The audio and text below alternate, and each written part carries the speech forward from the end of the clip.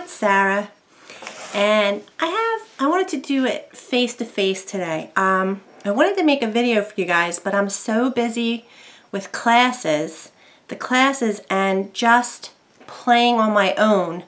And I guess I could film some of that, but mainly I wanted to talk about my YouTube experience based on the last 4 years. I've been making videos now probably almost 4 years and watching videos for a little bit longer than that. And what I've discovered is it can be addictive, and you can get in trouble. Like, I don't know, I'm lucky, like we have a little bit of a budget for me to spend on craft supplies, but I know a lot of you don't, and you have to be careful because you don't need everything to make stuff. You can use what you have a lot of the times, and I'm not a good example of that. Like, I went and bought a lot of stuff, and now I look around my craft room and I'm a little like disappointed because there's a lot of stuff in this room that I probably won't ever use again.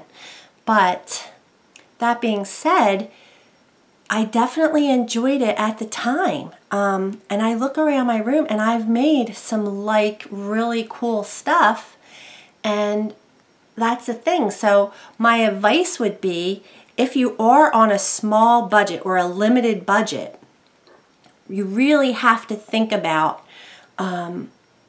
first of all, use coupons. Use your coupons, which is, I'm addicted to coupons. Like, I really have a hard time getting something if I don't have a coupon. And that's because, oh, sorry, I'm growing my hair out. All right, right here. What I was saying was, because I do have a lot of art supplies, and I just can't buy it without a coupon anymore. And that's Michael's, AC Moore, Hobby Lobby. I shop there a lot first because I know I can get 40% off. And if I can get 40% off like these, guess what?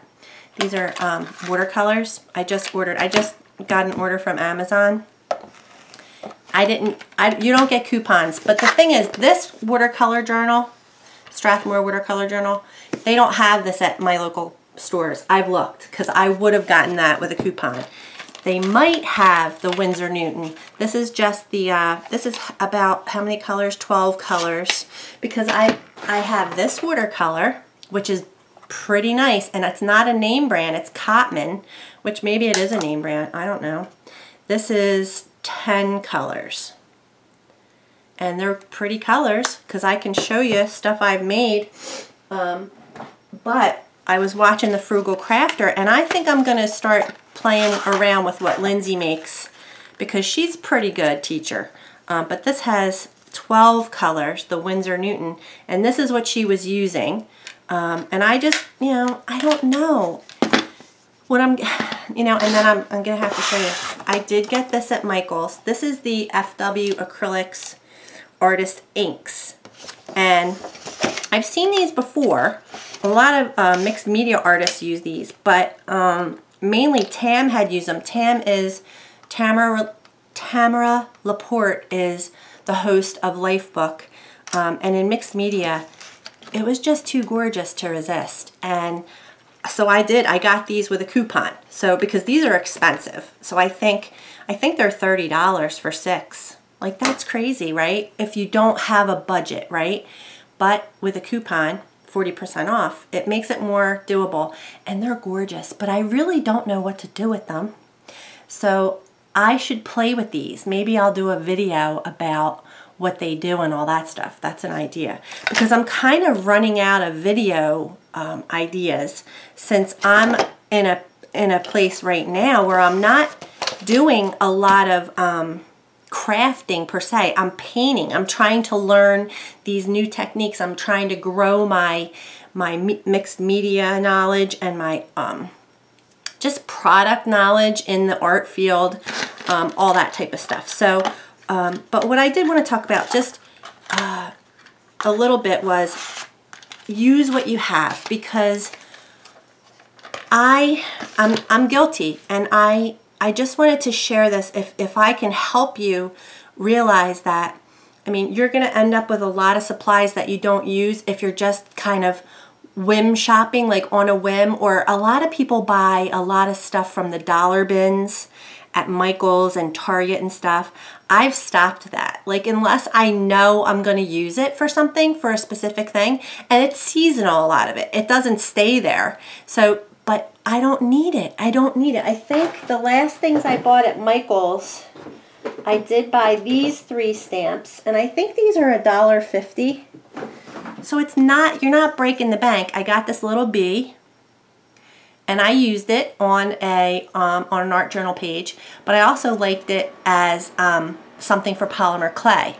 So think about things that you can use for multiple things. I got this crown, and I thought if I did that in polymer clay, I could kind of cut it out and it would be a dimensional piece, but I also have used it on a mixed media piece already. And then I got Home Sweet Home because I just love home. Home is my best friend.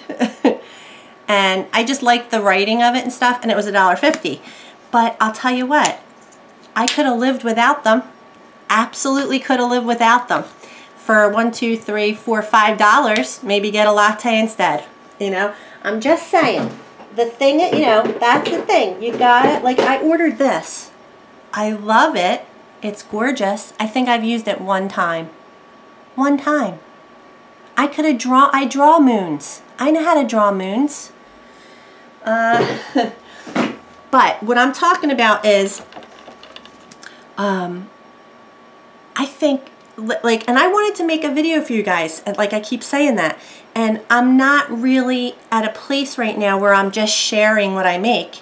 I want to now share some of what I've learned from YouTube, because YouTube is this great source we have, right? When I first started watching it, I was like addicted to YouTube. One video would lead to the next, to the next, to the next, and I learned there's just such a world of, we have this crafty community now, right? You could find anything out. Like my husband, you can watch, if the dryer breaks or something, Google it, or go into YouTube, and you'll find out how to fix your dryer. Like, it's amazing. So, all right, I'm kind of off point here. But what I want to talk about, so I have a craft room. I'm lucky enough that I actually have a room that holds my crafty stuff. I've gone for lots, I mean, listen, I'm 51, gonna be 52 this year, so you youngins, don't think, you know, I haven't had this my whole life. I've had it for 1 year. 1 year, I just came up here last January. Because I just decided we didn't use this room. This room was like, it's just a fancy room that we didn't use. So I said, I'm putting my craft stuff in there, and I love it. And I'm upstairs because I used to be in the basement. Then I used to craft in my dining room. My dining room, I kind of took it over, and you know, so you know, things evolve and change over time. But it is a big part of my life. I basically spend a little bit of time every day probably in this room. Some days no, some days I don't come in here at all.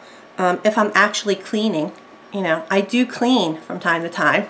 But all right, I'm gonna just take the camera, and hopefully I won't be too, but I want to shoot over here for a minute. I'm just gonna share some of my craft room. So this is basically, it's a living room really, and there's double doors here that lead into our other like den area. There's a nice big cubby over there that has 12, I think, cubbies in it. Wire rack, that's all my beading stuff. Another 12 cubby thing. That is the fireplace that I've actually taken over, because this room doesn't have a lot of wall space. There's 4 windows in this room. So that's another 12 cubby thing. I wanted to keep the chair, and then there's a 6 cubby thing, a wire rack over here, and my desk, which has a lot of big cubbies, and behind me is another 12 cubby thing. But I want to talk about what's over here. So basically, of course, I had to get this thing to cover, which my husband wasn't thrilled that I covered the fireplace, but listen, it's a wall space as far as I was concerned. And I'll tell you what, I don't use hardly anything that's on there. I don't use it. It's just sitting there and holding stuff, which, I mean, I guess that's the point of a craft room. What am I trying to say? When it comes to supplies, right, what you need and what you want to buy, just pick and choose and understand that you don't need it. Like, you can live without it. What am I trying to say? I don't know. Like, let's talk about this over here. I literally don't come over here very much. This is flowers. There are a million flowers, recollections.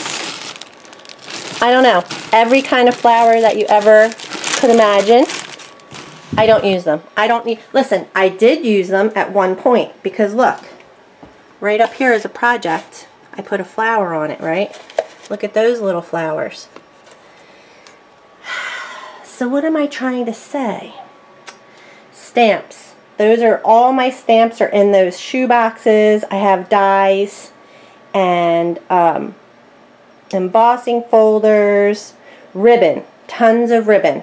This thing is filled with ribbon. Ribbon up the wazoo, right? Trims. A lot of that stuff came from the dollar spot at Michael's.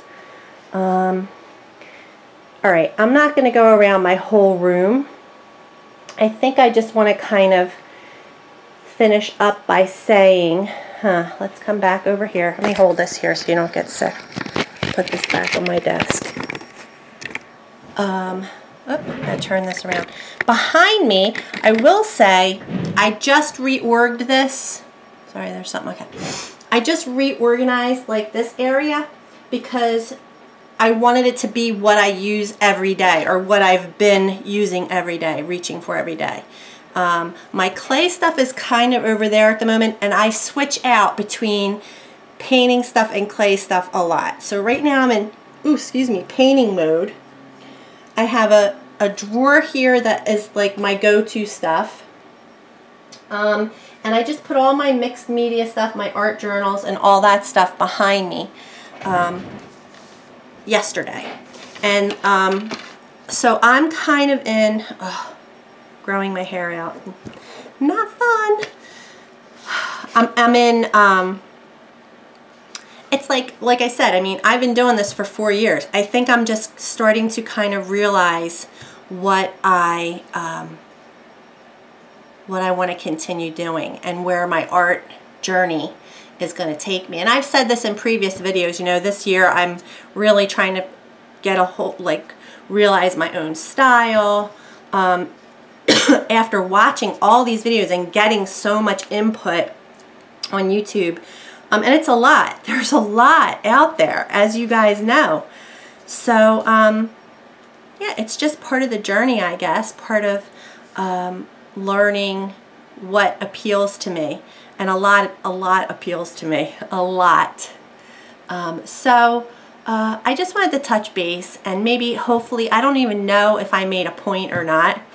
Basically, use what you have as I buy more stuff. But just be careful. I just wanted you guys to understand that I've been there, done that myself. And, you know, although I just had a comment, I'll end on this. They were disappointed that I wasn't listing supplies and where I got them. Just so you know, like I said, I use a coupon if I can. I shop locally if I can. And we don't really have any shops like scrapbooking stores or anything around here. It's AC Moore, Michael's, Hobby Lobby, like I said. And if they don't have it, then I go to Amazon. So that's where I get everything. And it's not specific. I'm not going to tell you this is the specific. There's other videos that'll tell you that. But that's not what I do. I just like to share what I make and how, and I'll give tutorials from time to time, but not products. Because a lot of different products, sequins, for instance, you know, they're sequins. I don't know. I don't get caught up in that part of it. But like with the art and everything, I'm learning about the mediums, the different mediums. That's different. Like I'll explain the differences between certain mediums and stuff. But like these, the Winsor Newton and the Cotman watercolors. I doubt there's that much of a difference. This might be more highly pigmented, but you can still watercolor with these. So anyway, I hope I said what I was meaning to say.